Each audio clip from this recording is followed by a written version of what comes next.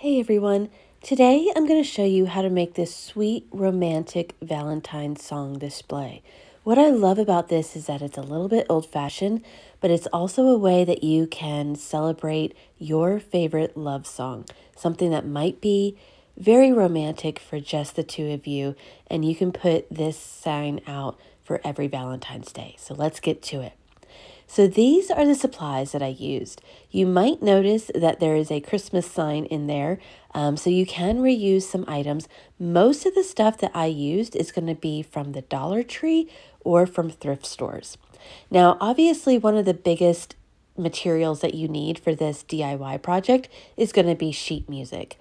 I found really great old-fashioned hymn books at a thrift store.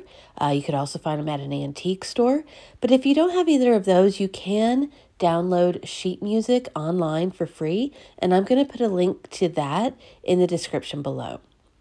Now, once you decide which song you want, go ahead and remove it out of the book or print it off. Next is to paint your wooden block or your sign white.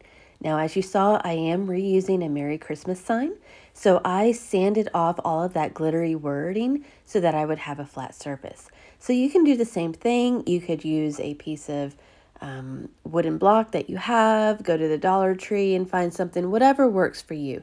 Just be sure to coat it with white paint so that you have a flat surface in the back. Next, we're going to start painting the candlestick. Paint the candlestick red, and if you would like, add an antiquing wax to give it that aged effect. It's definitely not necessary, and that is optional. You are also going to want to paint the edges of the sign red as well. Once that is dry, glue the candlestick to the bottom of the sign in the middle. You can do this with a hot glue gun, and just be sure that your signboard that you're going to be using is thick enough to be over that candlestick. Now we're going to be adding a thin layer of Mod Podge on top of that wooden sign. And then on top of the Mod Podge, put your sheet music over there and smooth it out so that there is no bubbles. At this point, if you find that the sheet music is a little bit too large, you can cut around the edges. I also used a sandpaper block to kind of rub away those edges on the side, and it worked really good. The edges came right off, so you could do either one. Then, once you have the sheet music fit to the sign, add a layer of Mod Podge on top of that. While that is drying, you can now paint your wooden heart. I got this heart as one of the packs at the Dollar Tree. You can use whatever you would like.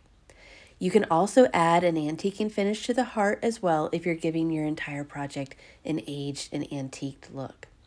To finish off that heart, tie a sweet little bow with twine and glue that in the middle. And that is it. Now for a complete list of materials and a step-by-step photo tutorial, I will put that link in the description below. Happy crafting, y'all.